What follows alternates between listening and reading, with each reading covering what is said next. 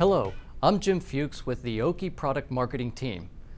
OKI Mono and Color MFPs come equipped with multiple scanning features to make it easy to convert hard copy documents into electronic files for enhanced productivity. The Scan to USB function stores scanned documents on a USB device. Scan to USB makes it easy to convert a document into a file and walk away with the file in your hand. To scan to USB, place the documents in the ADF or directly on the glass. Press the Scan button to access the Scan menu. Insert the USB drive into the USB port on the MFP.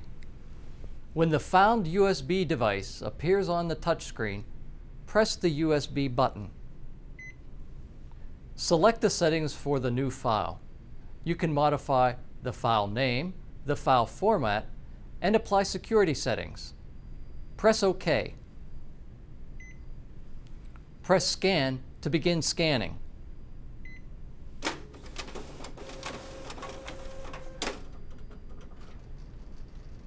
Select Job Finish if there are no additional pages to be added to this job.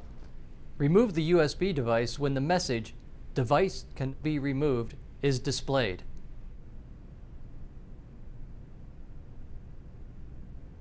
Scan to eFiling allows you to store and manage documents in the hard disk of the MFP.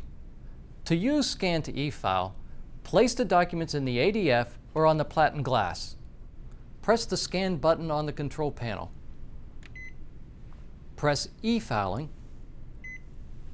Press the box folder button. The public box is generally available for all users. Password-protected boxes can be created by the administrator and by users. Select the box or folder where you want to store the documents and press OK. We hope you've found this demonstration to be helpful.